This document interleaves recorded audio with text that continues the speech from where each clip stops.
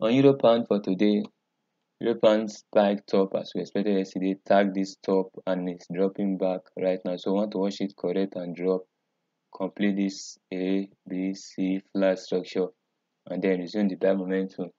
So if we zoom to 4-hour time frame on Euro Pound, we want to watch this present attempt at a correction right now. Once they are through with that, we expect a sell back to this low on Euro Pound before it will reverse for more upside.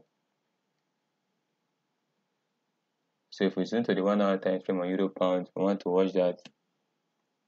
Watch this attempting to make a flat here. Once they are through with this flat here, we want to watch out for this trade downside on Euro Pound. This is the trade to watch out for. Sell set up to the downside. So what I'm interested in. So watch out for that as it develops today. As we draw in